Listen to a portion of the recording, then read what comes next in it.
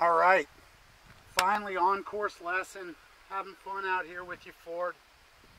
Let's talk about what we talked about a few holes ago, but up by the green, which is another course management opportunity, learning opportunity for after brilliant drive right down the left center, which I got to tip my cap to you on. Thank you.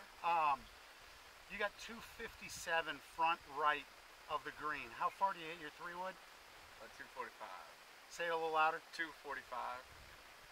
Okay, so 245, you got bunkers all up the left side front of the green. You got a little fairway there, 245 from us.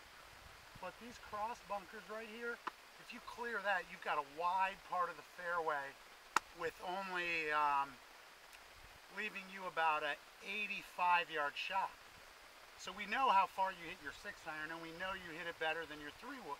Right. So you've got the option of getting it close for that little, 15, 20-yard chip, or you've got the option for the 6-iron. Right.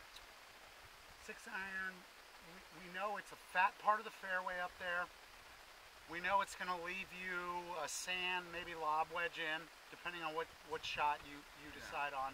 That I'm pretty comfortable with. So the prudent play, a lot of people would say, would just go throw a nice, clean, average 6-iron up there, as opposed to the more risky 3-wood. Right. Particularly with that little breeze we have coming in right now.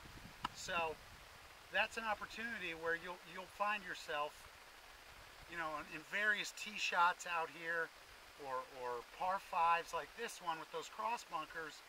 Where's the wide part of the fairway? And that's how you can kind of plot yourself along. How's my best opportunity to make a birdie or get down in par? Okay. All right?